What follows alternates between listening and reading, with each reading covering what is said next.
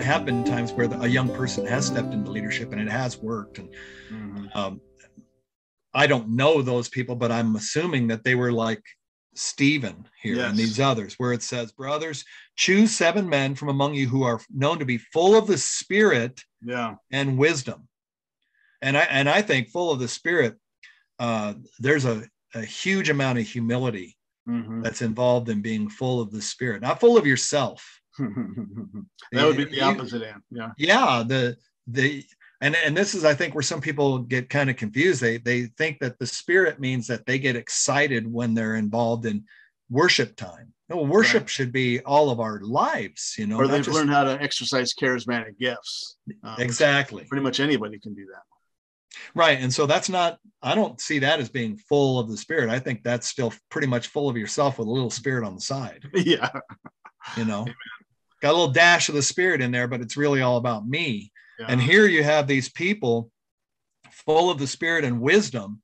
Boy, that's one thing we're lacking too, is some serious wisdom. Yeah. I need more wisdom. I need that. They're chosen to serve, and it's not like they have nothing else to do. I imagine these guys have jobs and they're working, and so what they're being asked, it's a great honor.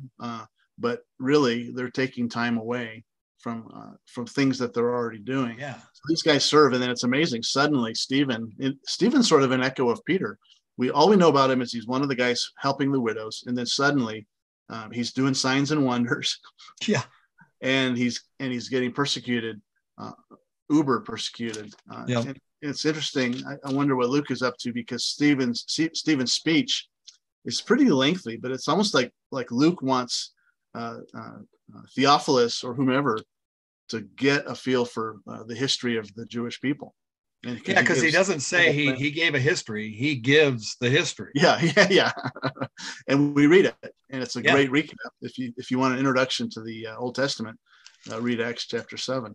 Yep. And then he's abruptly killed.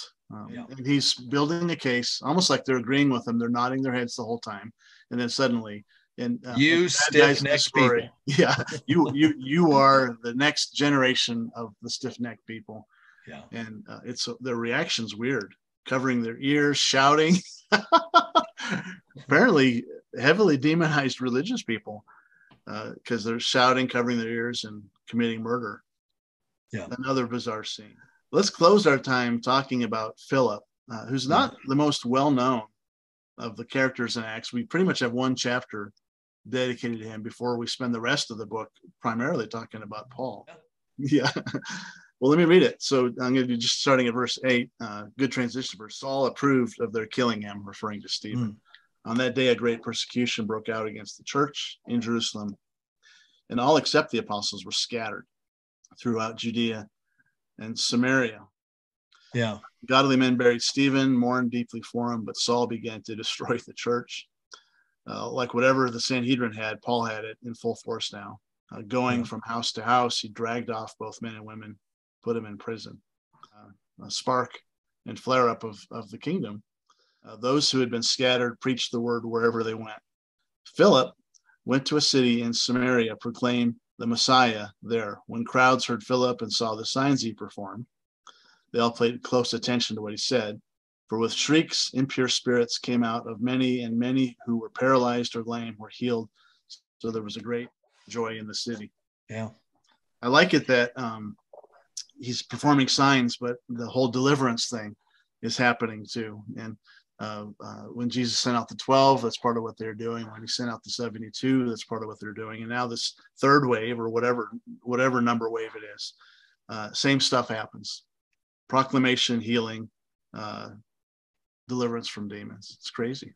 Philip goes into Samaria, and of course there's evil spirits there. Why? Because they're serving all these small g gods. Yeah. And so those are evil spirits. They've been given authority over different areas in the world. And so when they go into new territory, first thing you're going to have to deal with is their old ways of believing. Mm-hmm. And that spiritual warfare is going to be hot because those demonic forces don't want to give up. Mm-hmm. They're not like, oh, okay, somebody from Jesus is here. Let's go. Let's clear out and go somewhere else. No, there's a battle. And it's the same here now. We just don't. In fact, even within churches, we kind of downplay the whole demonic stuff. Yeah. You know, but we have gods, idols that we serve. Mm-hmm. We just might call them money or power or pornography or lust or, you know, all these things that we battle with. Well, that's what happened to me in March when we were in South Sudan and Uganda. Right. It was that was exactly it. Yeah. So this is a cool thing. Persecution comes along and the believers get scattered again. They almost get forced into, you know, God is on the throne. He is sovereign. The persecution comes in and there's a purpose behind it. Mm-hmm. It's to say, okay, it's time to leave Jerusalem.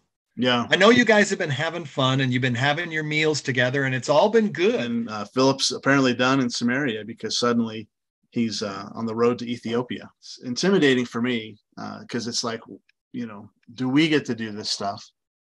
And sometimes we do. And I think maybe part of the message today, Bryan, is that when the fireworks are happening, we rejoice and we celebrate. But really the mainstay is continue to serve and continue to look out for each other and continue to preach the word with authority to the best that we can.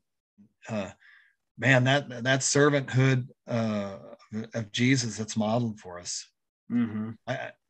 Humble servant.